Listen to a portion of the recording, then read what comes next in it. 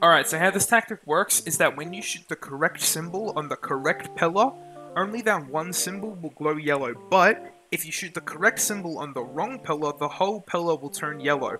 So with this knowledge, we can shoot the correct symbol on any pillar and instantly find out the correct pillar without having to look at all three sides. If the whole pillar glows yellow, it's the wrong pillar, but if only that one symbol glows, then it's the correct pillar.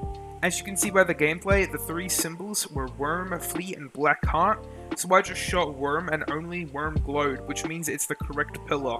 If it was the wrong pillar, the whole thing would have glowed. This can help you out in speedruns, for example, if you are at the left pillar and shoot one of the correct symbols on the left pillar.